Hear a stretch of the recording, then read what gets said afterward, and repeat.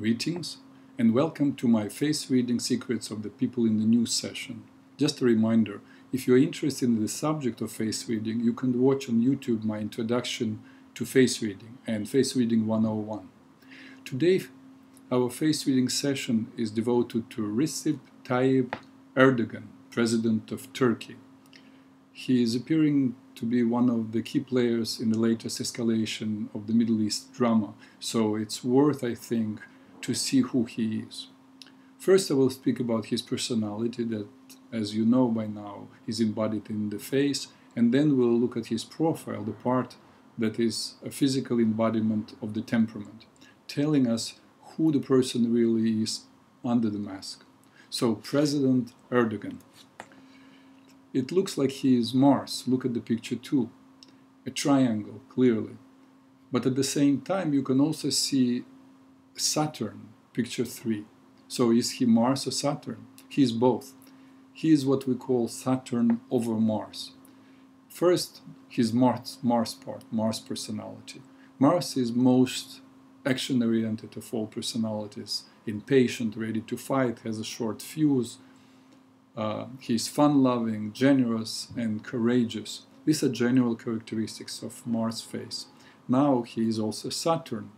People with Saturn faces have most perseverance in everything they do. They are always organized, meticulous, they are willful and deliberate in their actions, quite opposite to the Mars face. But in this person, remember, it's all coming together within one personality. Some interesting features. His right eyelid, as you can see, is kind of drooping, which means he's either on drugs or he's not trustworthy. And frankly, I don't think he's on drugs. His left eyebrow is way above the right one, which means a lot of internal tension. His upper lip is very thin, meaning does not tell you what he really thinks inside. But Saturn over Mars has its own unique characteristic. It stands for a person who has a murderous impulse. I have a little story to tell you about this particular face type, Saturn over Mars. When I was learning morphology or face reading some 25 plus years ago, my instructor then, Gerald Epstein, when introducing Saturn over Mars face, said to me, "You know the football player O.J. Simpson? His face is Saturn over Mars." That was 5 years before the infamous event. Let's look at O.J. Simpson. Here you can see the same face, the square, and at the same time you can see clearly the trapezoid of the Saturn.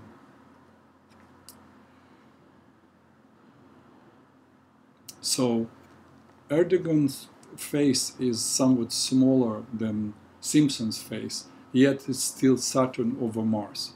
Now let's look at his profile. He is clearly a bilious. Look at picture 1. Straight line from the forehead to the chin. A bilious corner of the jaw, picture 2. But if you look at the picture 1, you can also see tilted forehead, which we know is impulsivity. The forehead, which is very much like someone you may know. I will show you later the picture. But mainly he is a bilious. Remember, in my previous readings, 2 people were identified as bilious. Hillary Clinton and Vladimir Putin. Bilious. Lots of stamina, will, determination, commitment, total commitment to the cause. Bilious are natural leaders, often admired but not necessarily loved by their followers. The bilious are long-term runners, long-term planners in every possible way. They have great endurance, they have the patience and the will to endure and to keep going till they get what they want. The how for the bilious is not that important. The important thing is to get what they want. Vladimir Lenin, Adolf Hitler, and Mahatma Gandhi were all bilious. And as I already said in the past, beyond morphology, there is personal morality and individual choices that we make in our lives. Here's another picture you may appreciate.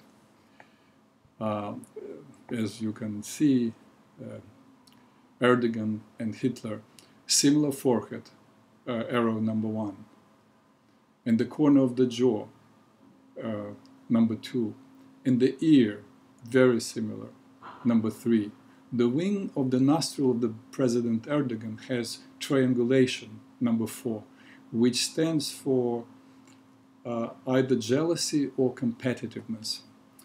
And his chin has a cliff, number 5, which means a sense of self-importance. And the bulging space above the eyebrow, number 6, or you can call it the lower part of the forehead. Remember, the forehead consists of 3 parts, upper, middle, and lower. The lower part of the eyebrow means, when it's bulging, means that a person's thoughts, his intellect, is directed toward material gain. So he actually loses to Hitler, who had crazy ideas, but for the sake of others, the sake of his country. This guy has crazy ideas, but for the sake of himself. Hey, does it seem that the portrait of President Erdogan is not too favorable? Well, I tell you what I see. And that is all for this reading. See you next week.